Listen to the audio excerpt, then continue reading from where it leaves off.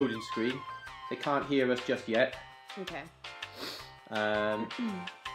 So this is what they're going to see in a moment. All right.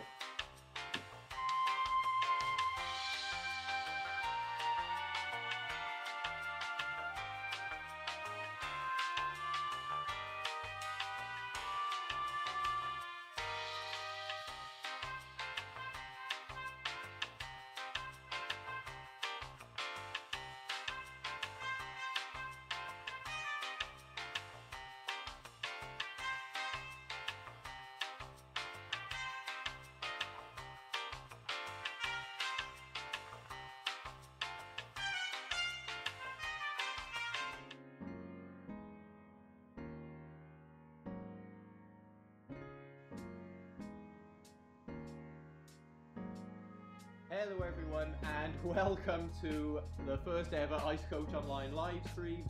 The first little hiccup there was I didn't turn the mic on, but wait, Stefano is. Stefano is a German national coach, choreographer. He has lots of couples he takes to worlds and European championships. He is an ISU Technical Specialist.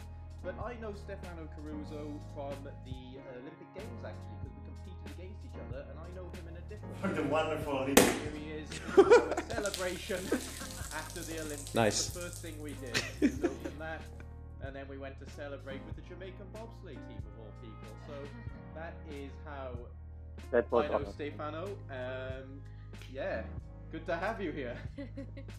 Thanks for joining us. Thank you for inviting me. Yeah. Thank you.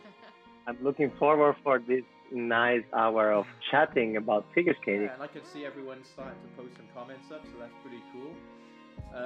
Alright, we're going. So what we're going to do is we're going to share a few funny stories to start us off, and then we're going to go into answering some of your questions. So get typing everyone with whatever you want us to cover.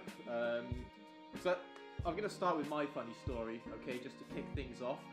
Stasia's going to think of one, and Stefano's going to think of one. So sometimes things don't exactly go right when you are doing a show or a competition. Mishaps happen. The audience doesn't always see them, but they definitely saw my one. So what was happening? It was the finale. We'd done a great show, fantastic, and I'm locking my hands around my partner's ankle like so, and I'm going into something called a headbanger or bounce spin that you can sometimes call it. And as I leant forwards to scoop her up off the ice, the second she left the ice, I felt the back of my pants or trousers just go boom and explode. Now, you might not think that's too bad, but the company I was working for, they make you wear something called a dance belt underneath your costume. So it's just trousers. Oh my God, Lloyd. So basically, a dance belt is like a thong. Yeah, a dance belt is basically a thong. So as I whipped up into that lift, there it was. I had my thong and my butt exposed to the world, but I'm holding my partner's ankle like this, and it's kind of like the Olympic hammer throw, but you don't throw, you just hold on. I'm pretty sure you were like handling with a lot of confidence overall, right? When I was stood up. Because overall we are eye dancer. Well, of course we are eye dancer. We have to smile and like behave like nothing happened. The hair and it wasn't that bad until I went to land though, because the way you land it is you lift the girl up this way and then you kind of lean forward to stick your butt out so you can pull the girl upright again. And the moment I did that, the pants widened, and yeah. I mean, there was only about 5,000 people. By the way, is there a video of that unfortunate event, Lloyd? Because I'm also... I could maybe message the PD from the show and ask her if they had one, you know. I want to see this as well. Yeah, so that's my embarrassing story. Stasia, you want to go next with yours? Okay. In the show world, I've had a lot of embarrassing things happen. That's the beauty of live entertainment, right?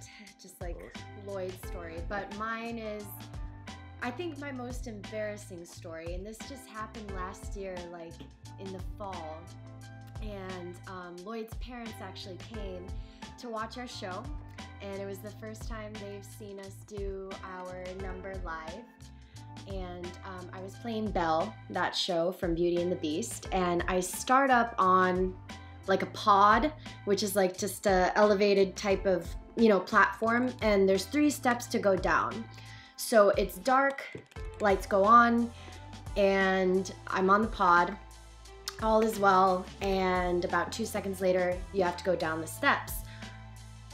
I fall right on my butt on the second step, and there's no one else on the ice, nothing else going on. Like it's dark and the spotlight is on me, and here's Belle running downstairs and on her butt.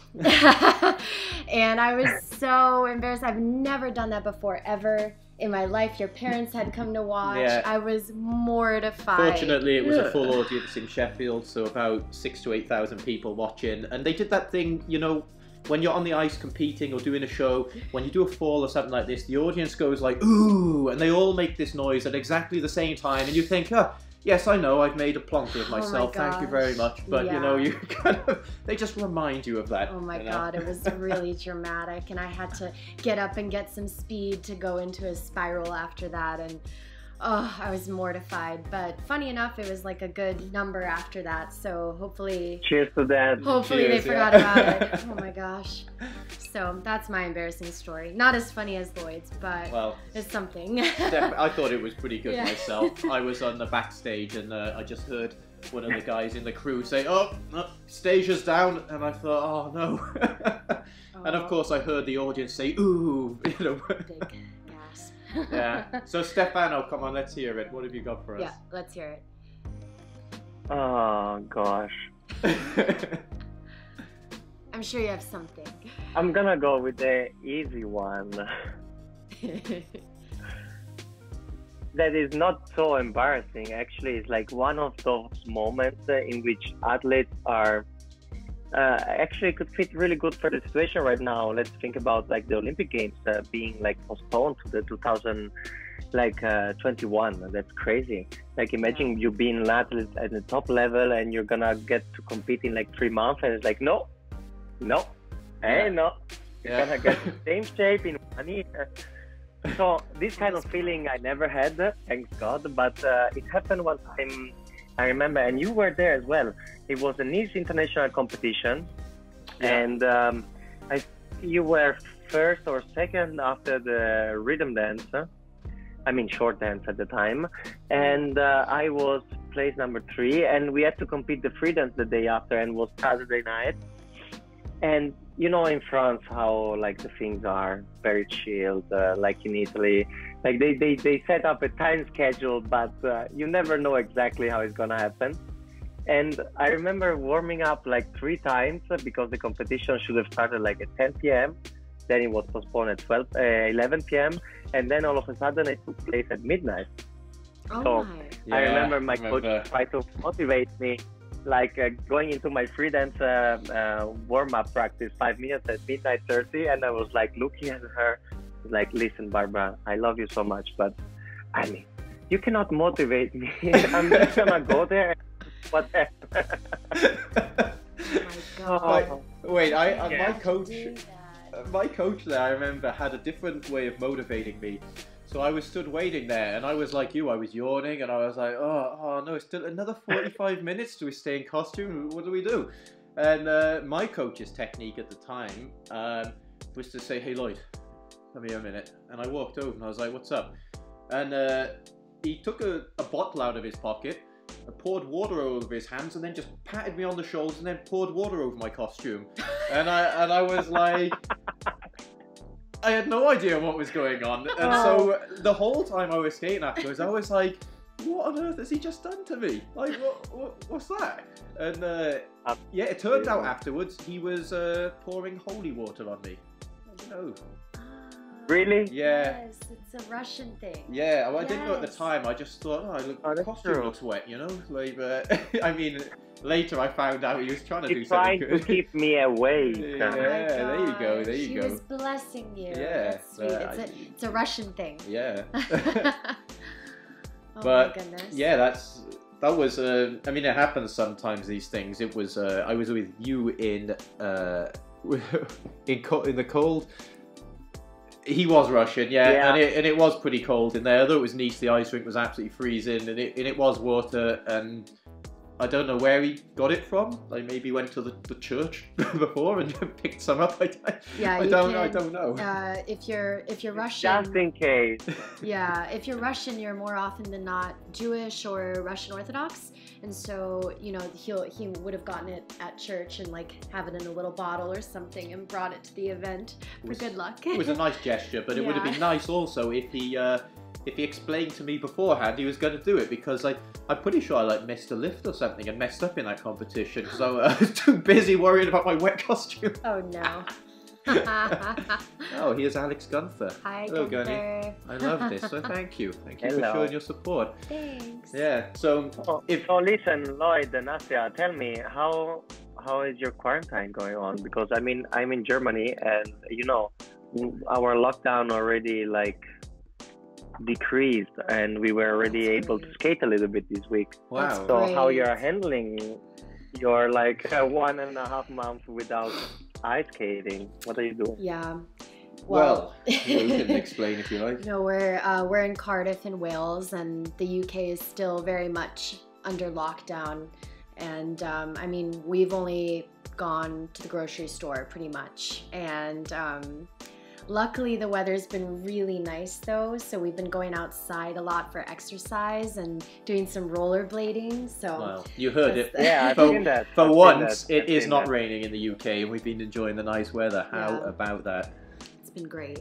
That's awesome. I mean, normally in the UK, Lloyd, what I think about it. I was there, and 1 week to visit you, and 4 days out of 7, it was raining. Yeah. So Normally, actually, that you have a time right now. Normally that's what it's like. I'm shocked, and like Lloyd's parents have the most beautiful gardens, so I'm just in that garden every day doing stretching, some exercises, or we'll go for a little skate, but that's the closest we can get to the ice right now, and we don't really know when they'll open the ice rinks back up. No, we have no idea, but we're So- posting lots of content, Ice Coach Online, helping people out, doing online classes on Zoom and things like this. I see a nice supportive post from Abby. OMG, you guys are awesome. I missed the rink. I'm super thankful for your post. Aw. Thanks for showing your support. It Thanks. means a lot to us. That's why we do what we do. Yeah. And oh yes, Alex Gunther pointing out Vino Yoga, which is something we've been doing with Alex actually, and Stefano. I'm sure you're going to join in one of the sessions. And you have to. Yes, I've been told about that. It's awesome. a sneak peek that some will be opening up some classes to subscribers of Ice Coach Online, so that's something coming in the future. Yes. If anybody has any questions you want to ask us, start typing away and we will start answering them. If not, we will just we'll just keep chatting general skating Prattling things away. until we get some questions. Stefano, tell us about what you're doing to train your skaters at the moment. But actually, the beginning was quite tough because I mean, we were told like, okay, from tomorrow you cannot go on the ice anymore, and so for a week I was trying to dealing with the situation, because I mean, you've been used of your lifestyle, of everyday lifestyle in a way, and then somebody is like interrupting that, and it's not only on your level, but it's like all the world level. Yeah. And so you have to deal with it. So it took like a week to try to understand how and the way in which I could still run my figure skating school here in Berlin.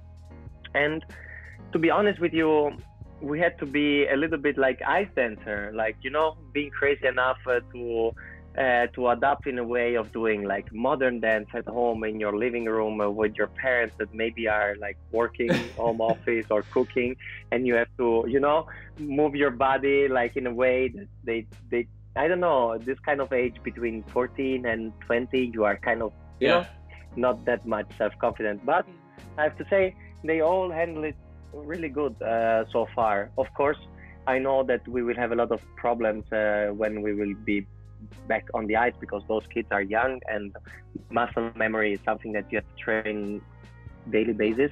Absolutely. But I'm sure that with the help of the ISU and not changing the rules for the next year, they're gonna be like okay in a couple of months when everything will be a little bit more chill. with this coronavirus Oh, spreading. that's interesting about the rules not changing. Does that mean you're keeping the programs the same for your skaters? The same elements, same step sequence, all this? It really depends, because I mean, you know yourself that keeping the same program 2 years in a row, it's like, I mean, to be honest, it never happened. Yeah. I would have never wanted to have the same program 2 years in a row. Also because you put so much emotion in it, and you listen to the music the same day, that to try to motivate it for another year, I don't know, I just feel that it's not. For anyone right. watching though and wondering, nothing to be said. For anyone watching and wondering, by the end of a season, you have been practicing that program for probably 5-6 hours a day for about 8-9 months straight, and hearing that same music all the time, you are definitely sick of it. And by the end of the World Championships, you're like, done. Give me anything else. Ready to move on. Yes.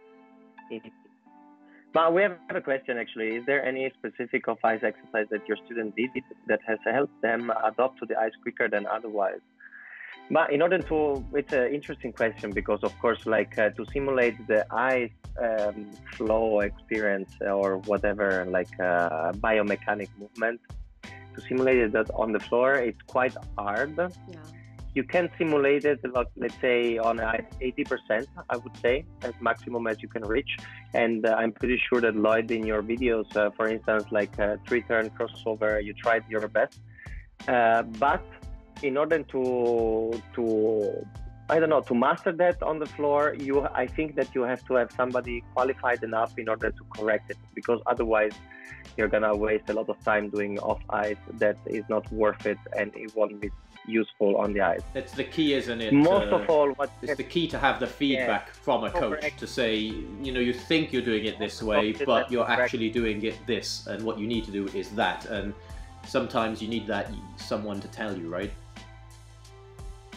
Yeah, indeed.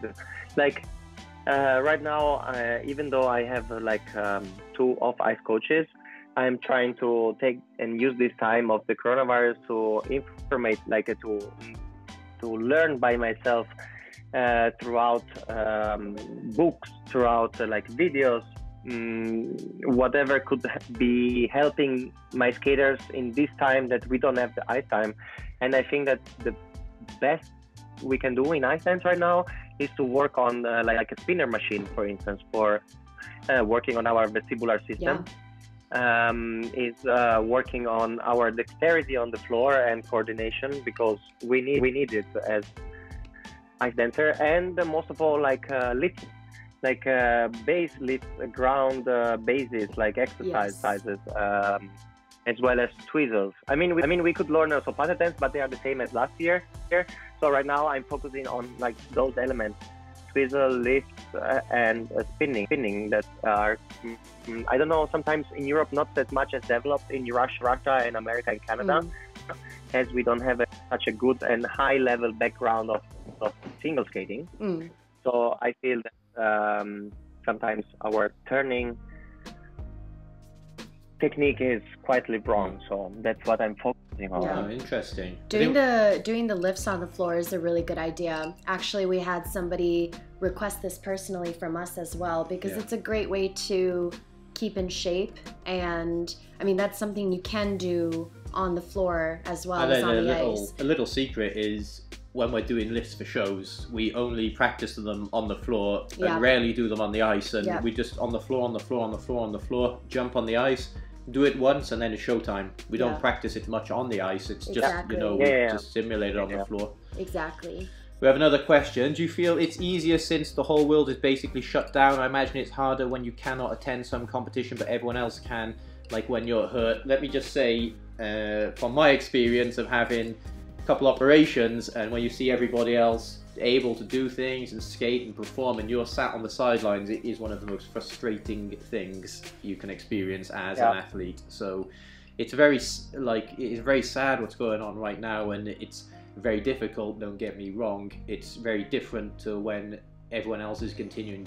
You can't. I mean, it's horrible what's going on right now, but it's also very miserable when everyone else can do it but you can't. Yeah, it is, isn't it? Yeah. So we have a couple more questions here. Do you have a tip how to? Really true. Do you have a tip how to practice the axle off ice? That is Well, 3 ice dancers to answer a single skating question, but we can we'll give it a go. Basically, yes, I'm not gonna answer. I'll give it a stab if you want. Basically, you want to practice your jump rotation exercise. You want to practice your axle walkthroughs, and you want to practice your waltz jump. And basically, you need to improve your dynamic ability to spring up higher and snap into that rotation position. And we actually have videos covering lots of these on the YouTube channel and on our Patreon page. And I know this information from spending hours and hours and hours editing Jono's videos, and the information on how to jump and what to do is ingrained in my head now. So thank you, Jono, for sending me the videos to edit. Okay, some more questions coming in. Abby from the Philippines. Yeah. Recently...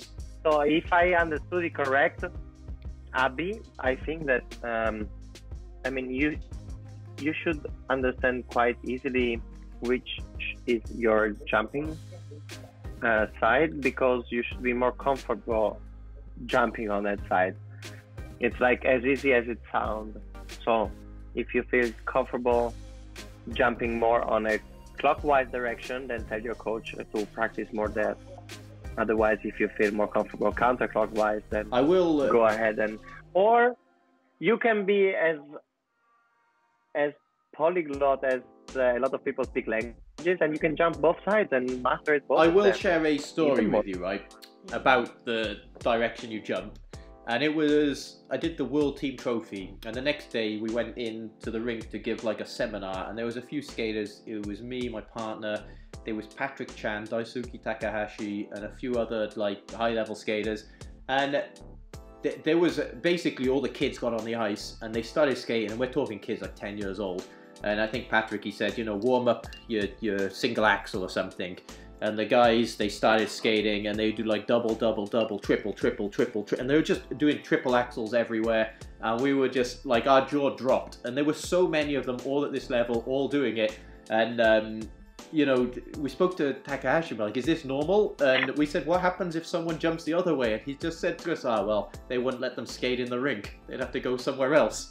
So it was just that busy with that many that are that good. If you didn't jump the same way as everyone else, they said, could not be a lefty. Tough, get lost.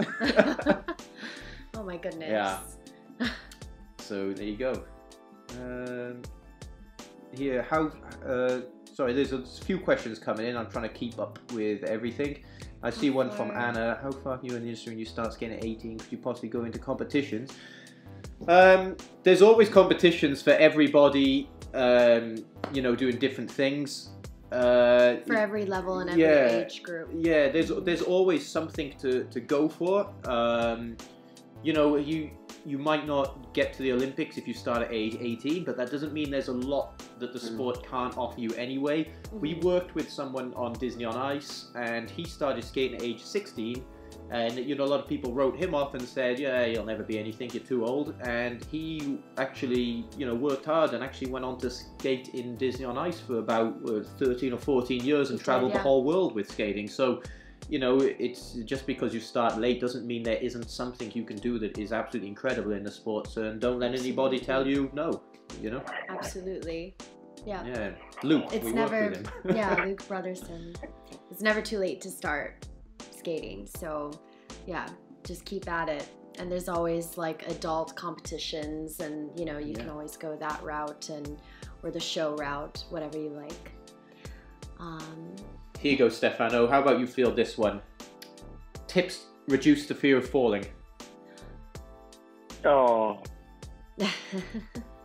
But I mean, it's understandable.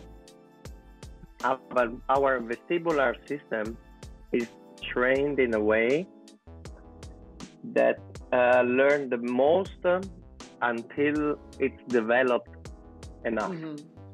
So that means that when you start skating late, this fear of going backward and falling backward that give you this like posture like all in front with like those shoulder in front, it's not trained at all. So normally what I used to say of like on my skaters, like my goal is to put them on the edge of their like fear and try to push them over in order to accomplish like another feeling that should be the right one in order to skating.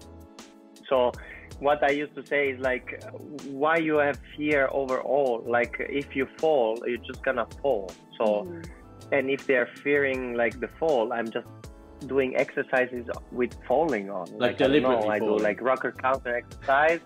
Exactly, rocker counter exercise, and then we simulate a fall on a topic, and then try to fall and land without hurting yourself. Like, you know, we are skating on a surface that has to be our friend. Yes.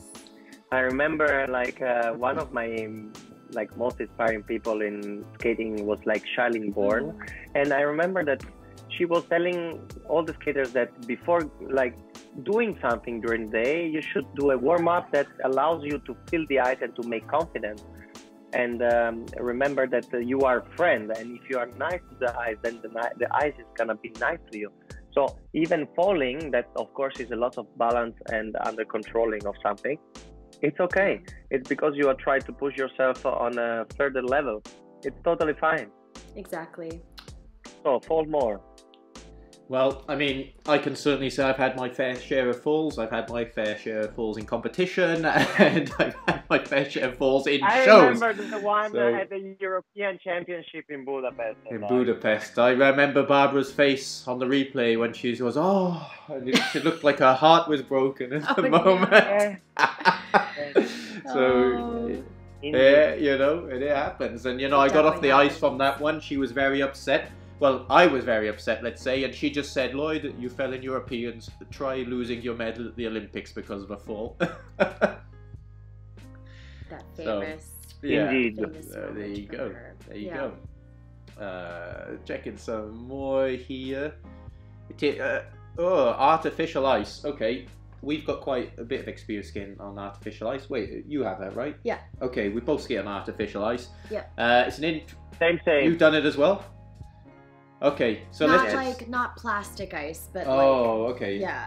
I think they're talking about plastic ice. Okay. It's my guess. I've done plastic ice. Yeah, you got and it's quite like you know, for it's not figure skating. It's not gliding, but you're gonna do it. I mean, I was asked to join a private marriage in Marrakesh and doing like an ice show with my partner. That's so cool. In a private wedding on a plastic ice. So I was like, oh my god, that's amazing. In Morocco, that's really cool. Yeah. Awesome. Oh yeah. Believe me. We've been there for 10 days to skate like 2.5 days. Oh, that's not a bad job. Vacation. It was a good deal.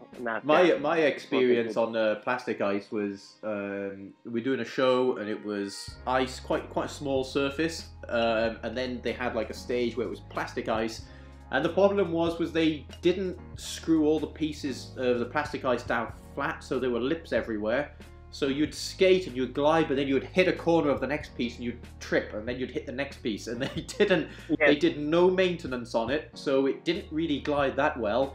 And I think it was only once or twice I had too much speed. I had to hop onto the plastic ice during a lift, and I just ground to a halt straight away, and then had to put my partner down and shamefully walk off back to the ice and carry on with the routine. Oh god. So yeah, I'm not a huge fan of it. I've never skated on it personally. Me neither. Me neither. It's actually really bad. It will trash your blades, something terrible as well. Yes, you'll have to keep sharpening them, and that's something you will have to, you know. Oh, we've got music coming in. So next question. Wish you could throw a shot myself flying overboard with a gimbal. Yeah, that is a fall I did when trying to make...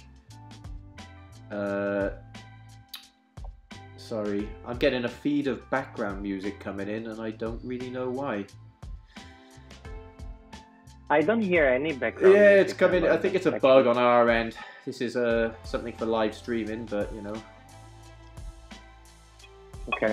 I can't really turn it off. Have you ever joined the Holiday on Ice show? Have I? I have. I've skated for Holiday on Ice, and I think you have an experience. Actually, it's not true, because I had experience with the Holiday on Ice as an outsider. So I was asked to perform in an Holiday on Ice show in Berlin after the Olympic Games. So I didn't have to handle like this, like 5 days, 5 shows per day. I had just to do one show one time, and that was it. Well, sorry, I had a load of background music coming in, and I finally managed to turn it off so I can carry on with the question.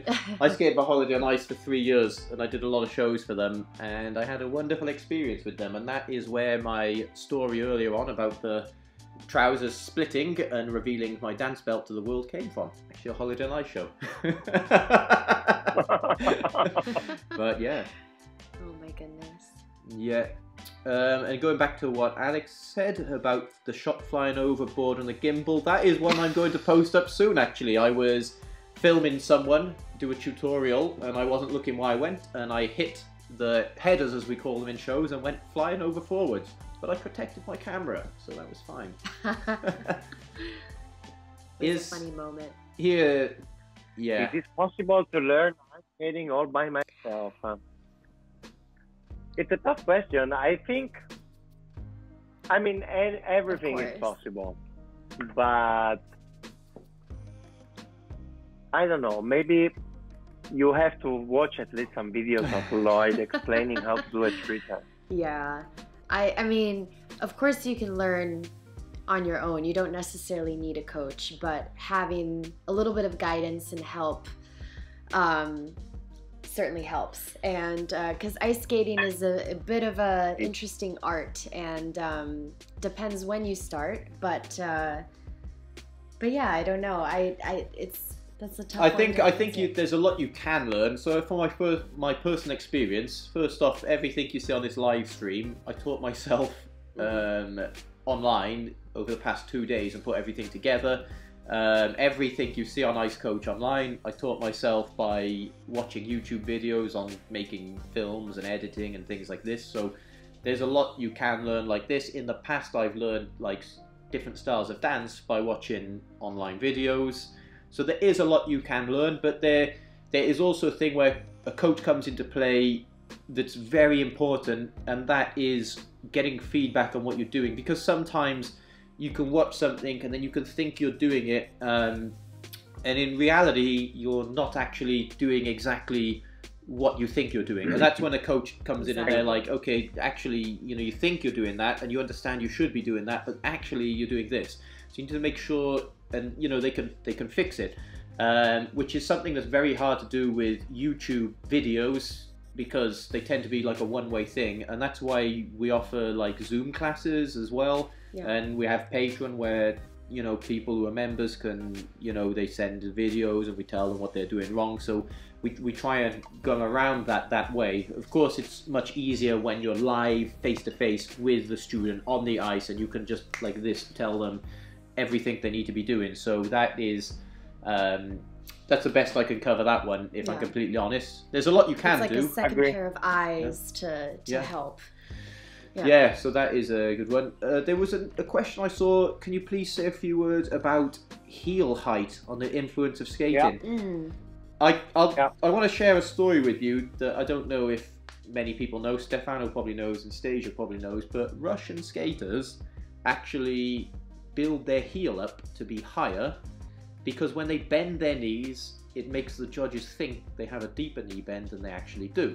So they try and create this illusion by putting their feet up like this. So, I mean, what's your thought on it, guys? I mean, Gunther said here that he also had half an inch heel lift on his first 2 pairs of skates, and I mean a more aggressive skater. Alex, you weren't that skater when we met you. I'm just kidding. But I don't know. Stefano, what do you think? I mean, I never had my heel lifted any more than what but I mean, I always had a dance boot. So I did have for like more, or like my 3/4 of my skating career, because my coach at the time in Rome was it believed that lifting the heel like a centimeter more, it gives you like more aerodynamic. It gives you like a more possibility to bend, but of course has some like side effect. For instance, like you have to be very careful about which muscle you are using in order to bend backward when you skate, because you're gonna be very, very soundy. Like you're gonna be very noisy when you skate. It could be possible. So you make sure that your like toe pick are like, I don't know, or you cut it or you don't use it at all. I mean, we are skating already. Like the skate itself is on a hill. So it's already like with an angle on the side. If you increase that angle of half a centimeter, it's just a question or 1 centimeter of adaptation and muscle memory. So whatever works for you.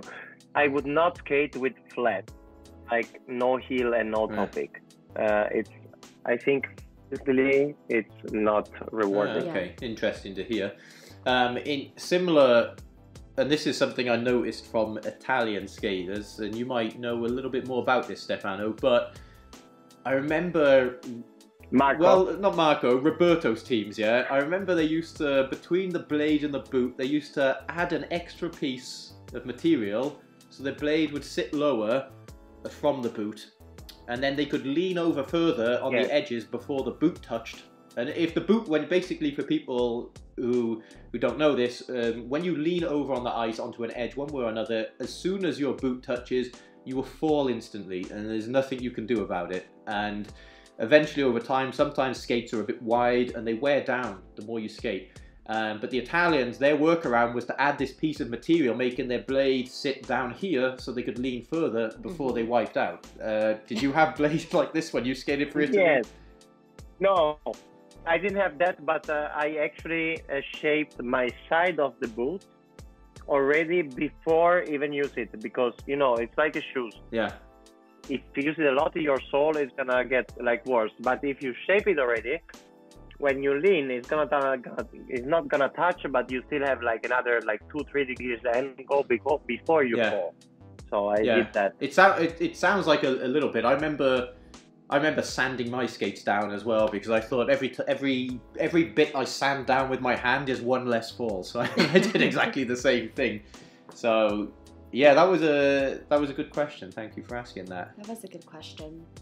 We have from Abby, I think, aside from practicing spinning on land, is there anything else to do to get used to dizziness? I maybe let you answer this, because I grab Anastasia's ankle and swing her around very fast for a living, so and she might say it's very dizzy. It gets very dizzy from it, so I'll be completely honest with you, Abby, and for anyone that's wondering, you know, that question, sometimes you don't get over the dizziness. No, I mean, for a spin, I don't get dizzy anymore too much. But for maybe a very fast rotational lift that I might do with Lloyd, or like a bounce spin, I'll feel pretty dizzy afterwards. But if you just find that, you know, focal point after to just focus on, and maybe it's the adrenaline of like being in a show or a competition or something where I feel like, oh my gosh, I have to gather my surroundings and just like, you know, focus. Maybe that helps. But I think repetition is a big factor of helping with dizziness in general. The more you do it, the more it's going to become like second nature. So that's why if I'll go to do a spin by myself, I don't feel dizzy normally coming out of it. And I mean, I had quite a bit of ballet training too, so I don't know if maybe just like doing spins and pirouettes on the floor helped as well.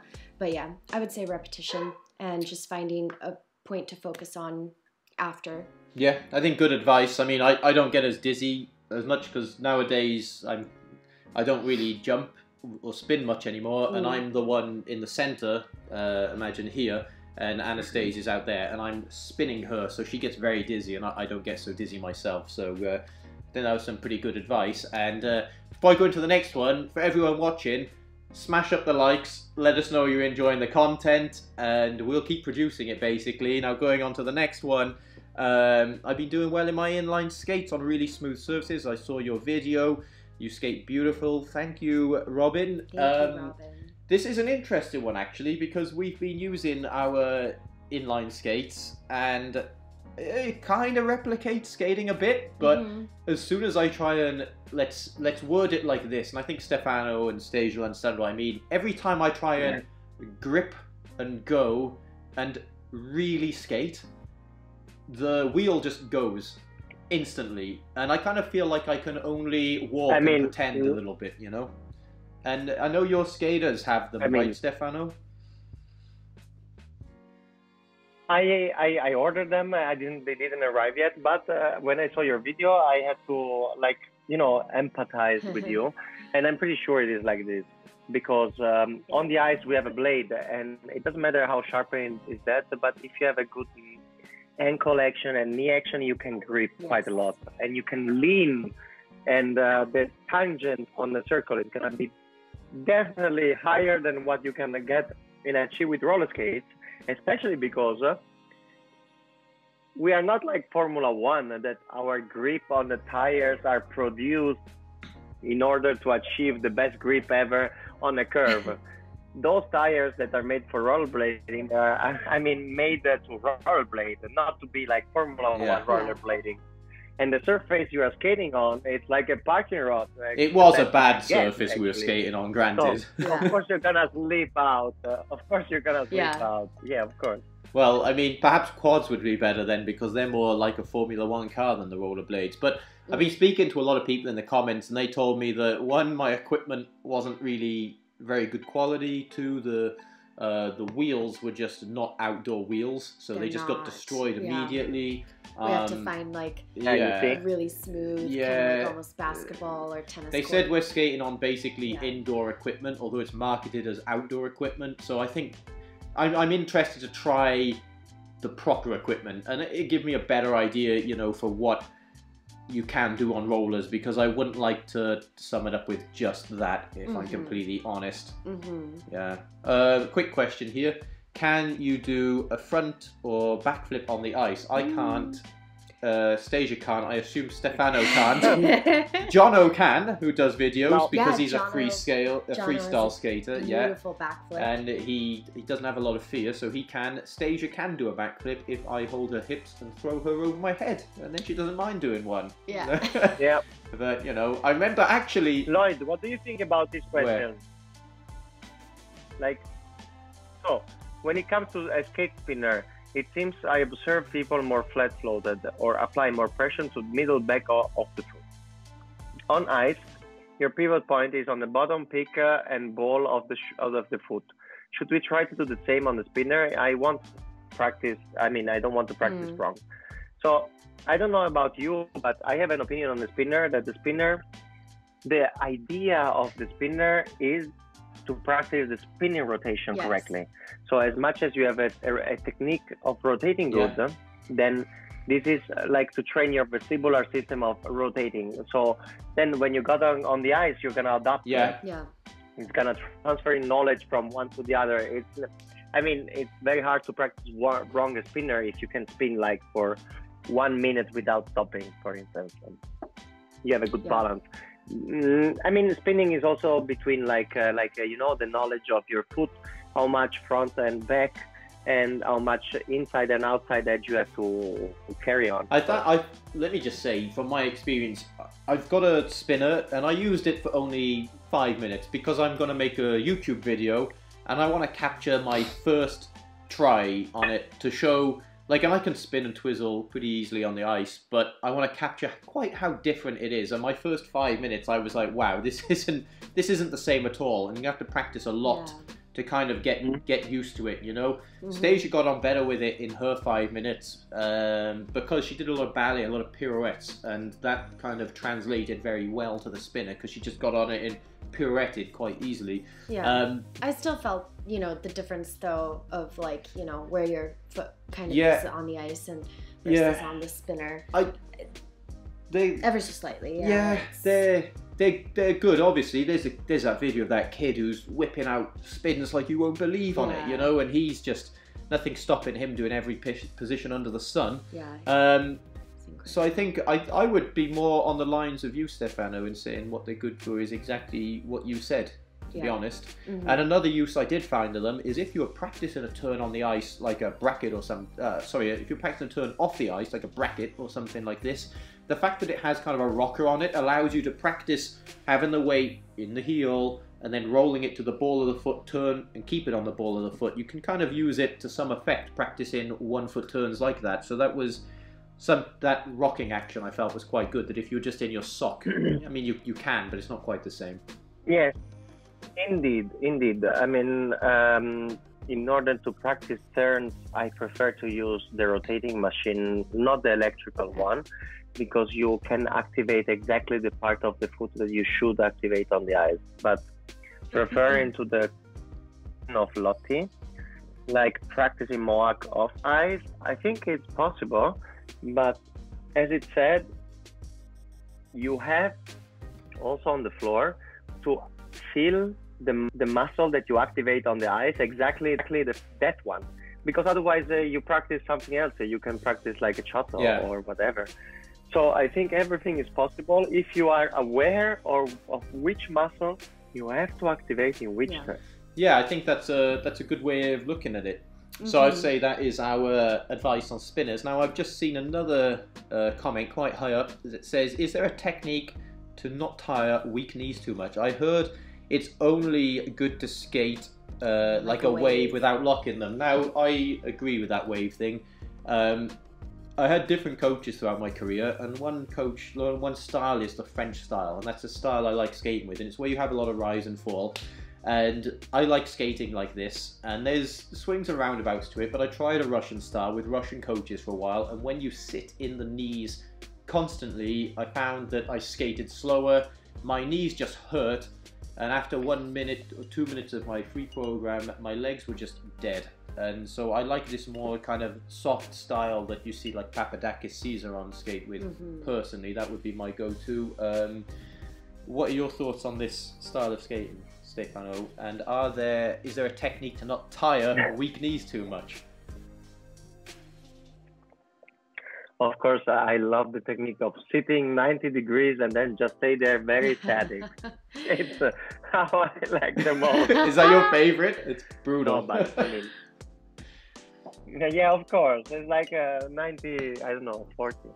No, but I like to see it as a flow. I mean, it has to be done like that. The problem is that kids understand it late because they are not aware of exactly what they should do and how smooth it should be.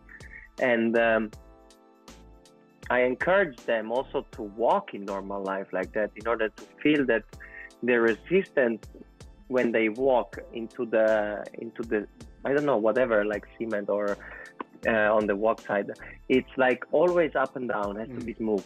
And to reproduce that on the ice with the confidence and like coordination of the arm and right portion of the body, that is the hard thing, I think. But for sure, if your biomechanic body works like, I mean, you know the train that you are like in front of each other. Yeah, the old school one, down up and down. Up. Exactly. If you would open up this movement and you go infinity with this movement, you are not gonna spend a lot of energy skating. So your goal is to have less traction on the ice and to use your muscle and your blades as optimal as you can in order to have less traction, to be less tired, to perform longer and better. It's a good way of looking at it. Yeah, well worded. Yeah. Oh, I like that. Quick question. What's the difference between a toe loop and a Lutz? Oh. There's many differences. You pick a different toe in the ice and you're on different... Actually, you're both on outside edges, but you go in the opposite way, basically. Yeah. If you're picking the left foot with the toe, you're on a right outside edge going into it. And if you're if you jump that way, your Lutz, you'll be on the other foot on an outside edge and picking the right toe, but then still jumping the same way. We have tutorials on our channel that explained in a lot of detail these jumps. So check them out. They will help you a lot, I think. Looking through them more. Have you got a question there, Stefano? By the way, Yes. Lloyd, we have you remember Karine Aribert? Yes. Is she in the chat? Yes, she just texted me that. Ah. Yes, she just texted me and she says hello that we're doing awesome and we should drink a little bit later. It's Sunday, Karin, so It's the evening and it's for not us. wine, but it's Hennessy. It's Hennessy, very classy. Well, we've got red wine, Classy. and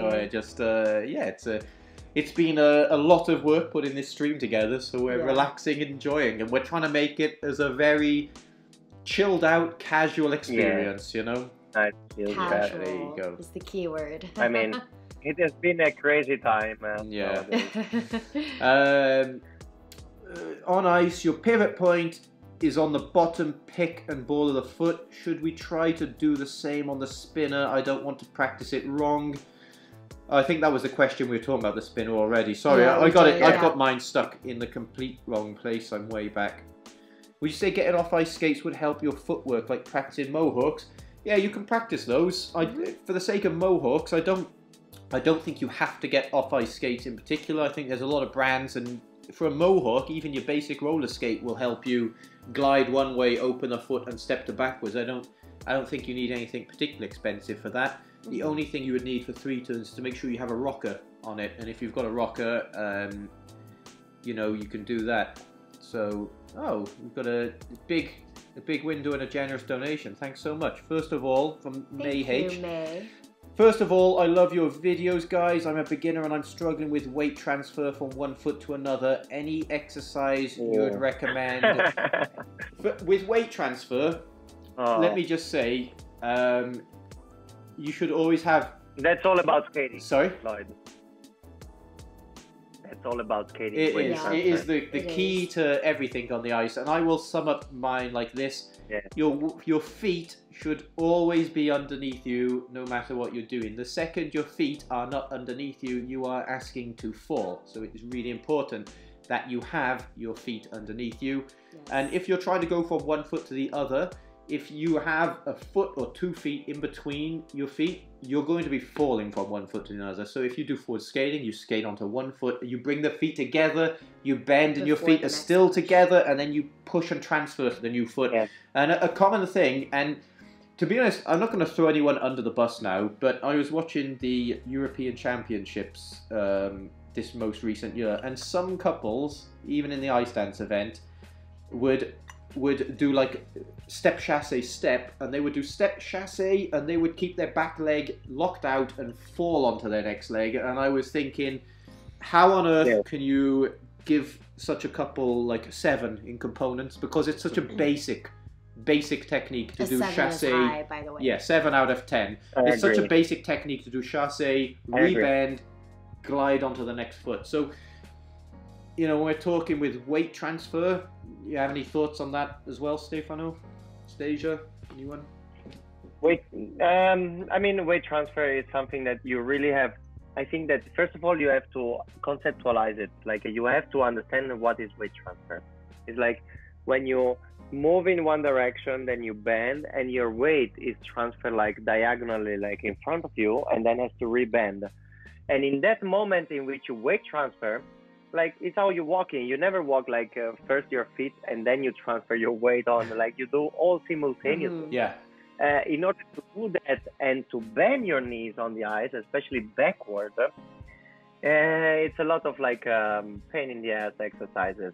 And you have not to be afraid of falling or like catching your toe pick, because if you don't transfer your weight correctly, then you don't glide correctly, and then you waste a lot of energy, and you're gonna be tired after 2 minutes of your run. But this is, go on. Yeah. Oh no, just agreeing with Steph. Oh, okay. Yeah. You know, this transfer of weight is with absolutely everything. And if you step in to do, like, let's say we talk about jumps. Okay, I know we're at the ice dancers, but I'm going to use the Jono knowledge right now. If you step into a jump and you don't have your weight over your foot, perhaps you step and your foot is there, but your body weight is back here. The second you jump, you're off axis. So as you keep turning, you're more off axis. And then sometimes you see people in competition land them after doing this, and we all just shrug our shoulders and say, I have no idea how they land it. And a great example of this that comes to mind is Plushenko in the 2010 Olympics in Vancouver. He skated his long program, and every jump in the air was completely like this, and then he landed every one of them, and every time was like, I have no idea how he is landing these jumps. So it just shows it, you know, if your weight is not over your feet, everything becomes incredibly difficult. As far as exercises that we recommend for that, we'll try to come up with a couple maybe for some future YouTube videos. I'd say if you're, we will come up with some exercises. Off the top of my head, a very basic exercise would be bending on one leg, and you step wide and transfer your weight completely to the other leg. And just practice transferring the weight across. And I released a video recently, a DIY slide board video, where you use some socks and some housing objects on a slippery floor, and you slide back and forth between the two. That teaches you weight transfer between your feet very well, because if you don't transfer it, you can't get the power to slide back to the other side. So great exercise. Actually, I have it here at home because I'm doing workout with my skaters like at home, and I have a slide board. Did you? Nice. And then it's incredible, like how much I have to tell them like how to do proper exercise, because they just don't feel it. They don't know it. It's not common. They are afraid. Like, imagine that you have to project your weight in front of you while you are stepping on something that is on two blade, like on one blade on edges. So, and even on the floor, you are afraid to step on something and then put the weight on it. Something like we have to learn, like muscle memory. Some great tips there. I'm looking through some others. Flying camel off ice, yes, it's possible. You can do exercise for your lower back, or like you can grab something and then you can just like swing from one side to the other one, and just like swinging your legs on. Perhaps like, if you have a very large kitchen, it would work. If you have a small apartment, it might be a little difficult, but it's in the same way that you would practice holding onto the barrier in the ice rink and this motion, right? To practice the kick up and land. Yeah. I think that's the one, right? Exactly. Do you guys think of any ice skater specific things that is normal for insiders, but something outsiders can't even think of? In response to this, Kat, which if you can leave us a message and let us know in regards to what exactly is this, like for an off ice exercise or an on ice exercise? If you drop us a comment below, we'll have a think about that.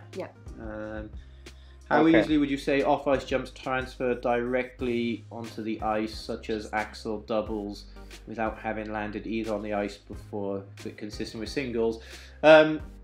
If you can't do them at all off the ice, I think you're going to struggle to do them on the ice. And learning the motion and the techniques on the ice, off the ice, sorry, are certainly going to help transfer that on the ice. In the same way that if you understand how to do a 3-turn and you walk through the movements on the floor, you have a better shot at doing it on the ice. But as soon as you get on the ice, you might find that your coordination has gone completely out of the window straight away, which is normal because there's a lot of other things going on, and it's kind of scrambling your mind a little bit like that. So you can, if you can do it on the floor, don't expect to just do it on the ice, but having a good understanding and muscle memory of what you should be doing on the floor will certainly help you on the ice. Any thoughts, anyone? Yeah. I mean, Lloyd, nowadays, if you have a spinner machine, like a mechanical one, and there's somebody that has a harness on you, and then teach you at least what is your axis, and you just practice it. Yeah, of course, you're gonna be better on the ice. Yeah. In answer to Robin about the live chats, yes, we're gonna keep doing live chats, and we're gonna bring in, especially in the night between like 3 and 5 p.m. Yes. It's these live chats, now I've set them up, they're okay to do, and we're going to bring, I'm sure in the future Stefano will come back for more of them, and we'll bring other guest coaches and bring, people in and do lots of live chats, because, if it's something people are enjoying, and if you are enjoying them, make sure you give us a like, and subscribe to the channel if you haven't, because all these things help us, and we appreciate it. So we will keep doing them if everyone wants to keep seeing them. Let's see, I have a Djokovic skates. Should I buy the same for off ice? It depends on the budget, really. If you've got the budget for it, I would keep things the same. Yeah. You can use the same ones with off ice picks and frames, but it's a bit of a pain to keep switching them over. It is. But if you have a pair of old boots, that would be ideal, because that's what Lloyd and I did. We just used a pair of our old. Yes, I agree. Because I agree. Not that you definitely can buy a new pair if you want to, but yeah, if you have an old pair hanging around, I would use that personally. I will just say one thing though about the off ice, like in rollers and that. The one thing that I feel is 100% different to on the ice is spins. And I haven't practiced many spins in them, but I would be curious to know how my spins have changed when I go back on the ice if I did a lot. So for people, I would maybe, if it's so different to spin on the floor, maybe it's worth just, not bothering. Lloyd, did you have like this kind of fear? I don't know, like, imagine you are like 1 month before the European Championship and then you cannot practice. And then somebody tells you like, oh, you can roller skate, but then you will do some elements, but some others you will not do it because you have the fear that otherwise they would change when you go back on the ice. Is this the feeling that you have with on ice? I mean, my biggest fear, and I think Stasia shared the same fear, bear in mind we're skating in a terrible, bumpy McDonald's car park, was if we fall, we will get a scar from the rough concrete, and I didn't want a scar. Exactly. But we really need to invest in some elbow pads. And you don't even have your wheels yet. What's that for? Oh my gosh. The worst I've done was just fall on my butt. That was a roller. Well, because I'm not competing anymore, I have less of a fear of losing the technique, but it was just something that crossed my mind doing those spins, or like, the rocket is just so different that I worried that it might change things. And then it doesn't matter because I've absolutely destroyed mine in about 3 hours. So the wheels have worn right down. I did a few power slides, which are basically like hockey stops, and it just finished them off. And I was like, okay, I'm done. I need better equipment. Stefano, we have an Olympic question, and I don't know if your experience was the same as mine, but I found it to be one of the least stressful competitions of my life. And the reason was I knew that I couldn't score higher than 10th. And basically, if you can get a medal, it's the most stressful event of your life. And if you can't get a medal, it's not stressful at all. But you want to skate well, and there's the stress to perform well so that you feel good about yourself. But for the person who is in, a potential to get a medal, if they come first, second, or third, there's a lot of money, there's a lot of sponsorship, there's a lot to gain from it. And for anybody who can't come first, second, or third, you're just performing for yourself as an athlete, your own pride, your friends and family, and not a lot on the line for you, really. Right. I agree, and that's how the spirit I took this competition, because I will never forget the moment. I mean, Olympics, we can talk about it. We, like Lloyd and I, we share a story that we tattoo, like we never wanted a tattoo in our life, and we got a tattoo exactly the same same spot with Olympic ring. We did both the same in Cardiff. Like the Olympic Games, the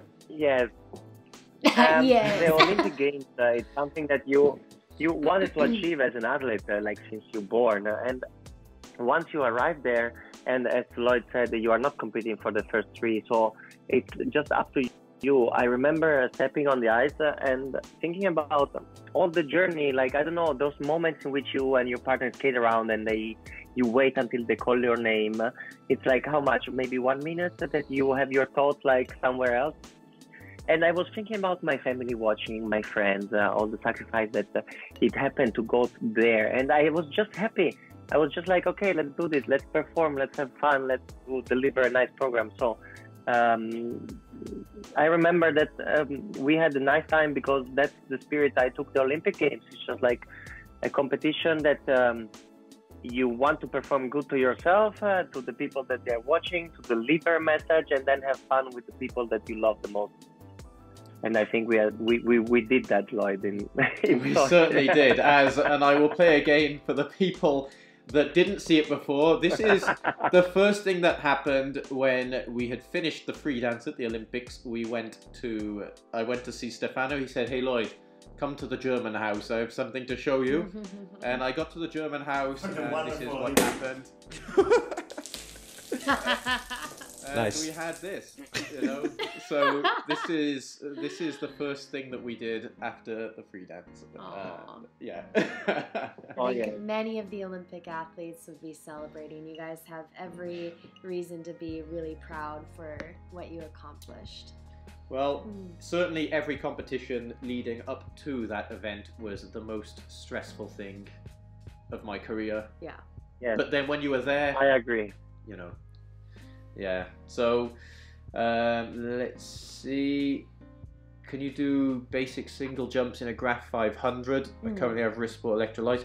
I don't know. I don't know what a Graph 500 boot is like. But I will share this. I saw a guy recently do a backflip in higher skates. Not recommended to try, but yeah. Really? Yeah. Higher skates are rental skates. Not bad. Yeah. Rental skates. Rental skates, yeah. But yeah, he was crazy. So. Anything's possible. No, Graphs is a pretty good boot, and I would think you're more than capable to do single jumps in those, and doubles and triples. Yes.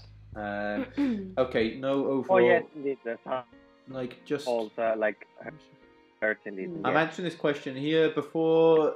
I could imagine, e.g. the coldest thing about skating is the wind. Can you think of issues fellow skaters understand? No, overall, like, before I started skating, I couldn't imagine that, for example, the coldest thing... Okay, before you started skating, people, they wouldn't understand. That's a really tough question to answer. Does anyone else have any ideas? I will say this. Normally, before people start skating, they think the thing that's guaranteed going to happen if they fall is someone's going to skate over their hands on the ice and cut all their fingers off. And to be honest, I've never seen that happen in my life. Some people might have, but generally those higher skates are so blunt that if someone tries to skate over it, they're going to just trip over your hand and hurt themselves. And then you'll have a bit of a bruise on your finger, and you'll probably be a bit annoyed that they did skate over your hand and give you a bruise. But that's about it. I've never, you know, they're not like chef's knives and just straight through. That is not a thing. So that would be the only thing I could think of. It's funny that you say that story. Lloyd and Anastasia, how long have you been a team? How long have we been a team? Never training in the US. Well, you can share your story about training in the US because you're American. Yeah, I was a national and international ice dancer for the US. So I'm American. My parents are Russian, but I was born and raised in the US, and so I skated for the States. And Lloyd and I actually met in a show that we did in the UK for Russian Ice Stars, featuring the Russian Lloyd Jones. Yeah. So we met there about 2 years ago, and Lloyd kind of asked me, "Do you want to skate together?" And I said, "Yeah, sure, why not?" 2 years of shows together, Russian Ice Stars, Disney on Ice, amongst others, and we haven't actually skated in the US training together. We've done a lot of shows there. Yeah. Anastasia was from the school of Pasquale Camerlengo, I can't get my words out. And Angelika Krylova. And Angelika Krylova. And I was with, amongst other coaches, I was with Barbara Fusapoli in Italy with Stefano. And that's where we trained. Yes. Yes, indeed. Let's see. Someone's telling us that basketball courts are smooth. Try outdoor tennis courts. Inline skating on your videos this time. We haven't tried them out only because we're on lockdown and we can't go venturing out too far. Yeah. So that is the only reason why we stick to the McDonald's car park. Exactly, yeah. I'd like to personally try like a tennis court or a basketball court. So hopefully, once lockdown is over, we can find one that's nearby. Yes. And give it a go. Yes, exactly. Yeah. So, are there any questions that we have going? Let's get tips for another fall one. We covered that quite a lot. Another fear of falling one. It's a common one, yeah. so I understand it. So Stasia switch country. Well, actually, she was the one that didn't switch country. This is an interesting one because I competed for France, and I'm British, and Stefano competed for Germany, but he's Italian. Yeah, and I'm. So basically, there is an ISU rule in which, in order to represent a country to any competition, you have to be resident in that country, and you have to wait 1 year and 1 day before representing that country in order to compete. The only exception is the Olympic Games, that you have to have the citizenship. Yes, exactly. Wait, there's one other, the Winter University You can Games. represent multiple countries in multiple seasons, but you have all the time have to have a waiting period of 1 year and 1 day. So it's possible, but you have to wait all the time. It's also the Winter Universiad that you have to be the full citizen to do. Oh, yes. Yeah. Because it goes into the Olympic committee. Yeah. Yes. Indeed. So you can switch, and it's not unheard of to have someone skate, for multiple countries in their career. And it isn't just in ice skating. I remember, and I wish I had prepared a cutaway for this, but at the Olympics, Stefano snuck me into the speed skating event, and we watched this Russian skater win an Olympic gold medal. I remember. The crowd was going wild for this Russian skater. His name was Viktoran. Okay, and basically, I think it was in the last Olympics, he kind of won, I don't know, 4 medals for South Korea or something, and then I don't know the full story, but there must have been some behind the scenes thing you don't know about, and he missed like the next Olympics. And then at the following Olympics, he was back for Russia, and he scooped up about 4 gold medals for them. And we were there as the crowd went wild for him, but he wasn't Russian in the slightest. He was, South Korean. Yeah. Yes. So it's those like a back story in which maybe like the federation of his country didn't do something really good to him, and he decided, you know what, I'm gonna leave. Yeah. Yeah. And he was like, bye. Yeah, no, a lot of skaters switch countries, and it's not uncommon. It says, and is it technically possible to skate, e.g. pair skate and pair dance? Is this related to the country switch? Because, for example, as Stefano said, there's like a 1 year wait. If for example, Anastasia was American and I was British or French, whatever, and I wanted to skate for America, there is like a 1 year hold before I can do it in the eyes of the ISU. But if we were both British and we wanted to both skate for America, it becomes something like 2 years. There's a slight difference. There's a longer hold period. But all of that is pending on getting the release from the skating federation that you used to skate for, and that is the key, because the skating federation who has funded your career up until this point, or not funded your career, depends on what federation we're talking about, if they decide they will not sign a piece of paper allowing you to compete for that country, you cannot do it. So they will just put your career on complete hold, and that's when money starts coming into play. Yes, kind of. But anyway, generally, like ice dance and pair skating is way too different. Like I would not say like that if you're a good pair skater, you can be a good ice dancer. There are few pair skaters that can skate good like ice dancer, but it's totally different. So I would not even like compare these two disciplines. Yeah, I think normally if someone is kind of a bit of good at both, they're not really as good in one or the other, right? So that's something. They're very different disciplines, despite, I mean, obviously they're both like you skate with a partner in both, but yeah, the styles, the technique, everything about it really is quite different, isn't it? Oh yes. I mean, the Chinese couple, like Chinese pair skaters, they have skating skills like ice dancers. Is that the like they cool. I forget their names. They're quite short, right? That they were like world champions. Yes, they are. Yes, exactly. I also forgot the names because it's pair skating.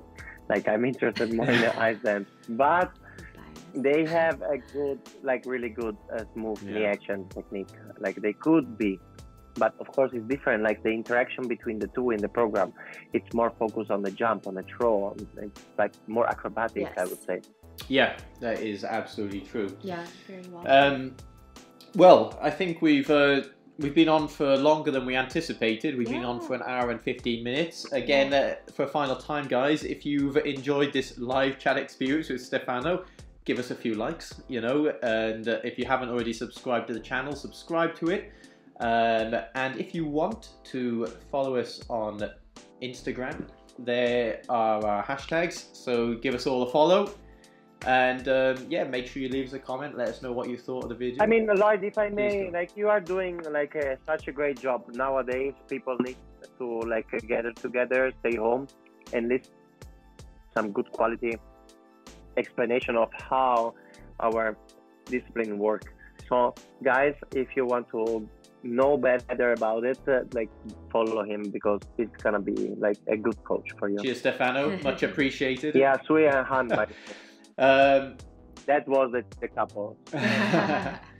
Well, thanks so much for tuning in, everyone. Again, leave us a comment. Guys. Let us know if you enjoyed this live stream chat. If you want to make it a regular series on Ice Coach Online's YouTube channel, let us know as well. We can bring Stefano back and other guests and have a lot of fun. You know, this is really casual chance to get to chat to, you know, coaches and different people who are at a level that I suppose normally a lot of people wouldn't get to chat to. So yeah, it's been a lot of fun and we really enjoyed it. Thanks, Stefano. Thank you, Stefano.